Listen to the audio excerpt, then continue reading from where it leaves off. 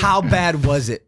As bad as it could get. As bad as it could get. This was not some like, yo, I have a overprescription of Xanax and I don't really like how they make me feel, so I'm going to stop. This was a 10-year, day after day, bloodbath, fight to the death bout with the addiction to opiates and amphetamines and Xanax and everything under the fucking sun.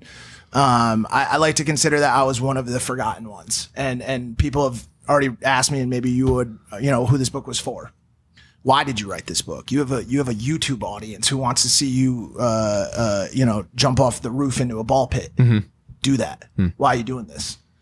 This book is for the people who have nothing left to live for. They have no hope left, and that's exactly where I was from the age of 18 years old when. 16 years old when I was given my first OxyContin in a hospital bed because I had broken my femur. The feeling that gave me, the relief that it gave me over the thoughts that have spun in my head since I was a kid, and the relief from the pain I felt physically, emotionally, mentally, that was then followed up by months of painkillers being prescribed to me, and I've been through that loop about 5 times for different surgeries that I've had in my life. When it came time for me to be 18, when I was 18 years old, I tried my first Oxy on the streets. OxyContin, and I sniffed a 20 milligram OxyContin. And from that day, I always remember the day. It was right down the street from my high school. I was actually 17. I was a junior in high school. By the time I was a senior in high school, I was a full-blown addict. And I couldn't go to school. I couldn't. I did, but I would sweat very similarly to the way you see me sweat on the show, but not from nervousness, but from withdrawals to opiates. I have 2 things. One, I think it's incredibly noble that you were as raw as you are in this book for the sake of the people who were going through what you went through. Don't take this offensively, but when you were in that stage and during that decade of battling substance abuse and addiction, were you reading? Were you consuming content? Like will they take the proactive action of reading a 300-page book? It's a great question. It's a great question, and the answer for me is no. It depends on the level of the addict, depends on how desperate their life is, it depends on what their living arrangement. I mean, when I was, for the majority of my addiction and the majority of the time that I spent dependent on drugs and whatever, I had no home. Do you know what I'm saying? I slept on couches. I've slept in trunks of cars. I've slept outside, slept on the street. There was never a time where I was like, yo, there's a new book about to drop, except for one time. And that was when I took my first step to get clean and went to rehab. And you find yourself in a hospital setting with no hope. But well, actually, let me rephrase that. You find yourself in a hospital setting with a brand new hope and a brand new kind of lease on life. Yo, I might actually do this every time. And a lot of people who deal with addiction go to rehab multiple times. Yeah. But every time you go, it's just a little spark, like, yo, maybe this is the time. Yep. And your family says, yo, maybe this is the time he gets it right. And they have that little hope. Yep. That's when you want this book. That's when you want this book. That's on the way up. When you're in rehab, you have nothing to do. You have you go to groups, you spend a lot of time by yourself reflecting, thinking about things that you regret or things you wish you could have done better, or how you would have treated your wife better if the circumstances weren't the way they were. And you have a lot of time to read. You have a ton of time to read. I read a lot when I was in rehab. And so this is I think it's a great piece for anybody. And I think we're in a different age now. A lot of the people that do reach out to me on Twitter, on Instagram, on Facebook or whatever are currently addicts. Yo, I have 2 years, 5 years, 8 years I've been shooting heroin. I can't believe you're releasing this book. Like I've been going through this for so long and no one's ever spoke for me. I've never seen a celebrity. And especially a YouTuber. I've never seen a YouTuber. Wow, that is fascinating. Yeah. And so, yeah, I mean, for people that can get it, it's great. And I will get this book to fucking rehabs. I will. I don't care if I have to buy 1,000 copies myself. Like this book will be on the shelf. It should also be said that Mac took the cover image. Yeah, I did. Which is awesome. Yeah. Mike, I know your mom. Yeah. Know your family. Robin. I know your sister. Yeah. They're gems. All of them. So sweet, so kind. How does a 17-year-old from Connecticut, New Haven, Connecticut, get addicted to drugs with a loving family, mother, sister, father, everything? Well, I think that's like the biggest part of the story is that it quite literally can happen to anyone.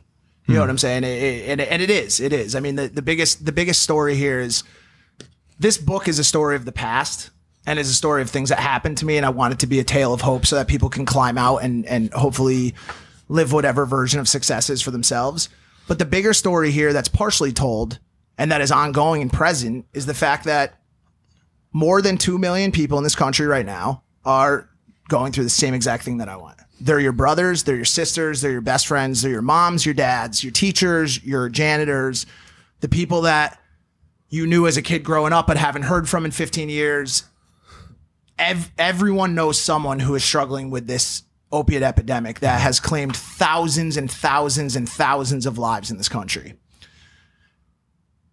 How did it happen to me?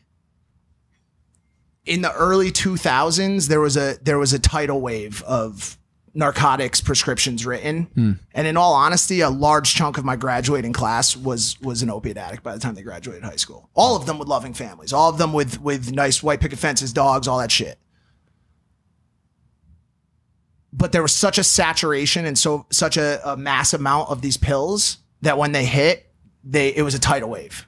It was a tidal wave, and there's shows about this, like The Pharmacist on Netflix right now, that are massive telltales about Purdue Pharma and their overprescription. This isn't the actual?